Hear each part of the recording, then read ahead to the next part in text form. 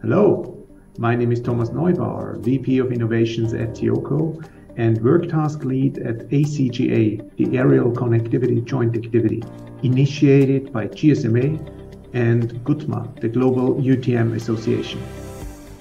It is my privilege to introduce to you the reference method for assessing cellular C2 link performance and RF environment characterization for UAS.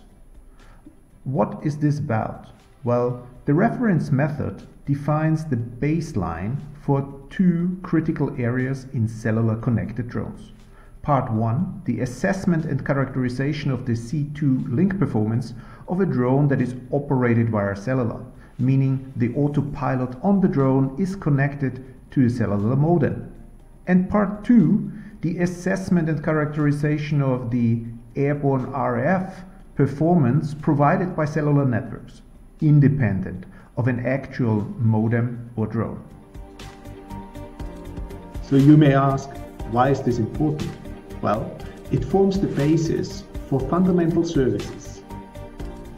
The first service and the first problem it solves is an answer to the questions: what to measure, how to measure, what is needed to interpret the data correctly, and thus how to make the assessment and characterization of the airborne connectivity objective. In the second step, by doing so, the reference model allows you now to compare your measurements with the results of others.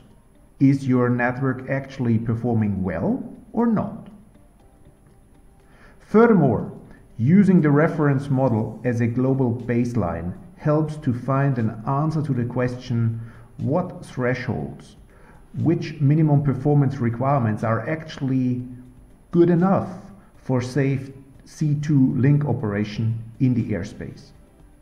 And finally, comparing apples with apples allows a benchmark of different technologies and service provider performances.